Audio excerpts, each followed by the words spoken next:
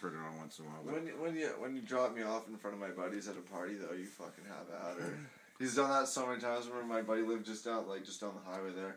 I cracked the force for a second, let off, and then just slammed gear and just opened it up halfway. It's only a 570 Holly. I mean, I could put a 720 on here easily. All right. Number one.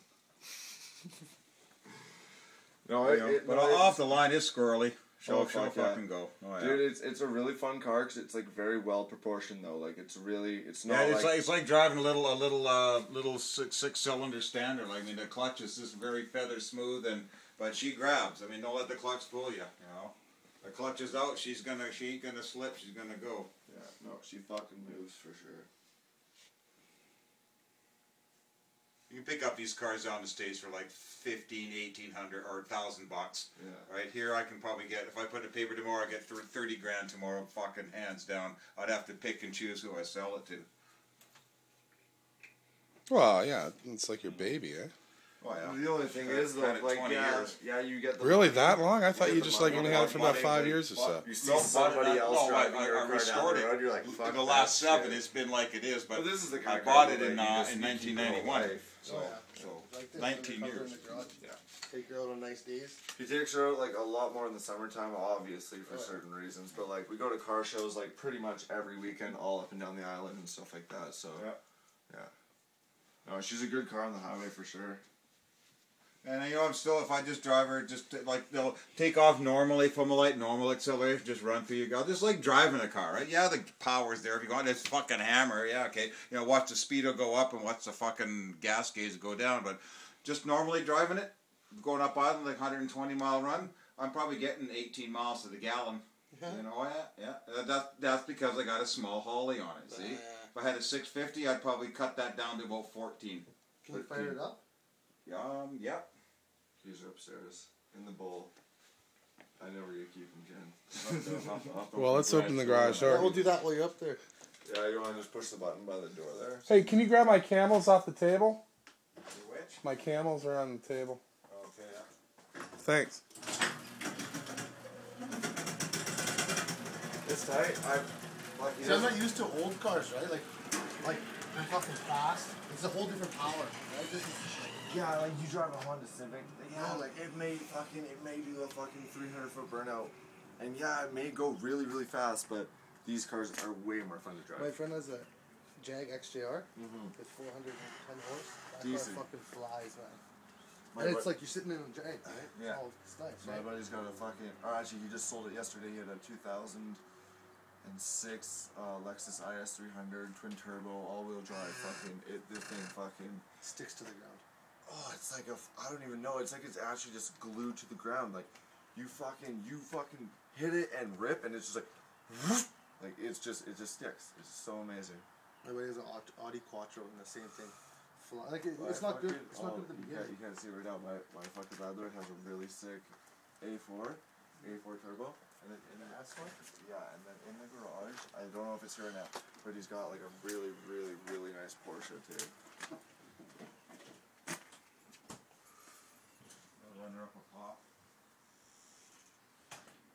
Should pull off the sheet. I've never seen a green one, tell you the truth. You know what the funny thing is this is a Ford color. Yeah? This is 1993, 95 Ford Mustang electric green with a bit more candy in it, so it's got a little bit more shine to it. It has problems, like look, but you know what?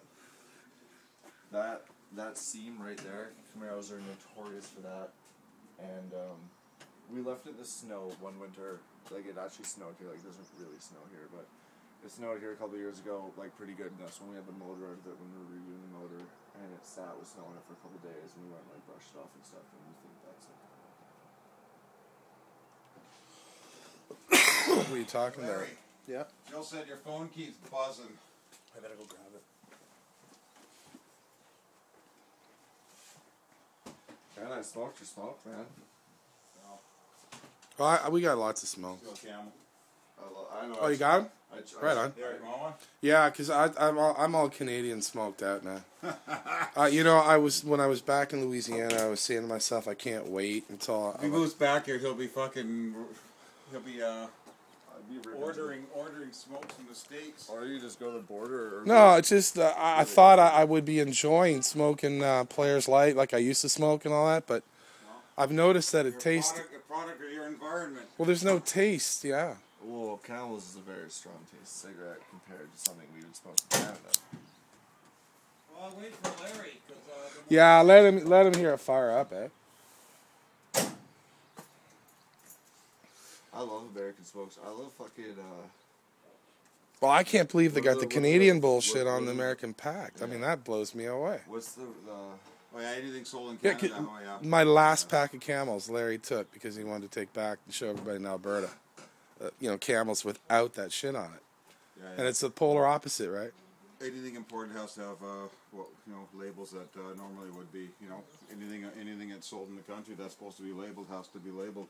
What's the red and white pack of smokes you guys have? Marlboro. Well, Marble's coming different. Winston, yeah. Just the red and white fucking plain. That worked for long? Yeah, we fucking. My mom and Ken went to the border and they brought me the fucking thing. They brought me a carton back of them. They're pretty cool. Like, it was, they're like 80% owned or 60% owned by the KKK or something like that. I heard that Coors is. No, but if you look on the Marlboro pack, there's a can in the front, a can in the top, and See a Demorier too. Demorier is actually a See if you put upside down? See, the WNP is White Nation Power. Oh, come on. They're going to find something and everything, right? Fuck that. I didn't know that. Hey. I heard it was owned by a French company. I don't know. My buddy went and stayed in Germany, and the guy who owns Marlboro cigarettes, he stayed in his castle in Germany. He said that he's like, no bullshit of a lie. You walk in and there's like this big fucking granite tower. And on the top of the granite tower is a bowl, and it's full of Marlboro cigarettes, just loose cigarettes. Yeah, yeah. They say they change them every day. It's this guy's house. You just walk in, you light up smoke. It's just like regular. And how many whoever's down the south, they walk into their mansion, there's a big, huge same bowl is full of Coke. Yeah. Hey man, there's those houses in Sydney, man. Fuck. When I was living in Toronto, I bought a pack of smokes and opened it up, and the inside were like kind of shredded. The machine kind of like gooed up or whatever, and this pack was fucked. Yeah. So I called the 1-800 number, and they sent me a free carton. Yeah. And a fancy box too, you know. No. Well, his Porsche's in the garage. Yeah, but well, let's fire this up. Jill said, your mom said earlier that his parents came over, I guess, and knocked on our door by mistake, so she's all freaking out. Oh well, his parents. There's nobody here, but I can't like crack. No. I want to just hear it actually idle. You know what I mean? It's sick. It sounds like it's not too loud. Like It sounds like a big box. Sounds like it's got 300. Well, did Jill say you could turn it on for just for a set? Fuck Just no. when I first flash it up, it'll be on high idle. Oh, yeah, High fast idle, and then I touch it, it'll go down to mid fast, they call it, and then after a second, if I kick it down too soon, it won't come off the mid high. It'll sit for a second or two, and then when I touch it, then I almost have to feather the gas because she will stall. Yeah, but that's what the choke's set for. So usually ask Adam, we just let it run for like 3, 4, 5 minutes out front, right, and then you can because you drive this thing stone cold, the choke's off, fuck, it'll just fall in its face. Yeah. Right.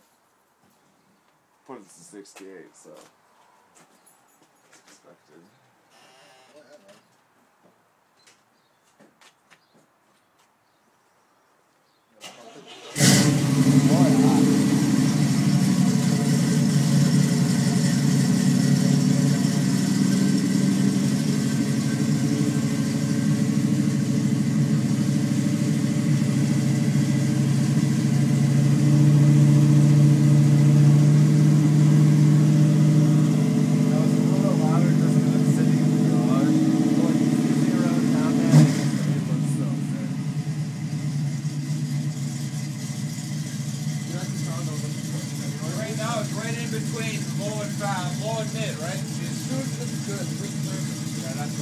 That's not warm idle, like about halfway now, right?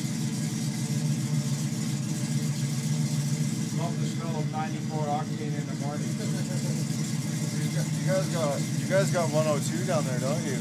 102 what? Octane. Oh yeah, I didn't know what it meant.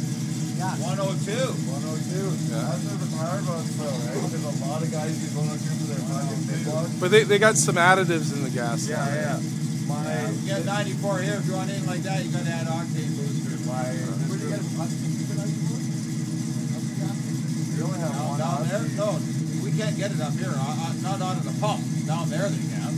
No, Get 94 out of the pump. Oh, Chevron, Petrocan. A lot more Petrocan. I've always wondered what those numbers meant. It's an octane. So which one should I get? The highest. No. The highest number? Don't get 102. Because I don't like buying that premium unleaded No. bullshit.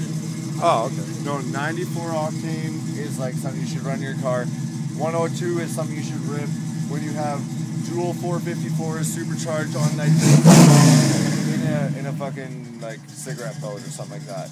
You don't need to run 102 in your There's car. your low idle. Now, once you good and warm, the white is choppy. It's about halfway here, maybe a little less than half. Like on the good side. See, I can see it's starting to carbon up there. She doesn't like fucking chunking like that, no?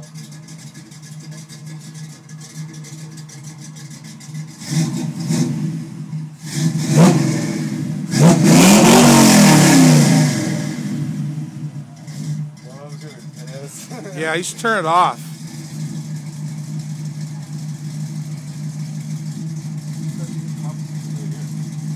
You should turn it off. Tell them to turn it off.